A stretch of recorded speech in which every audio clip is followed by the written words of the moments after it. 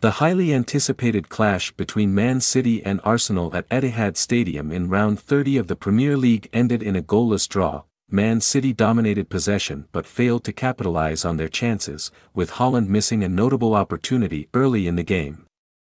Arsenal, however, showcased their defensive prowess, limiting City's attacking threats effectively. Despite City's pressure, Arsenal held firm, with goalkeeper Raya making crucial saves to keep the clean sheet intact.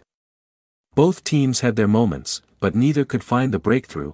Arsenal's defensive resilience was evident, as they frustrated City's attackers and restricted their scoring opportunities. Meanwhile, City struggled to break down Arsenal's defense and were left frustrated by their inability to find the back of the net. In the end, neither side could secure the win, and they had to settle for a point each. The result sees Arsenal maintain their position at the top of the table, while City dropped to third place. Overall, it was a tightly contested match with neither team able to assert dominance, resulting in a stalemate at Etihad Stadium.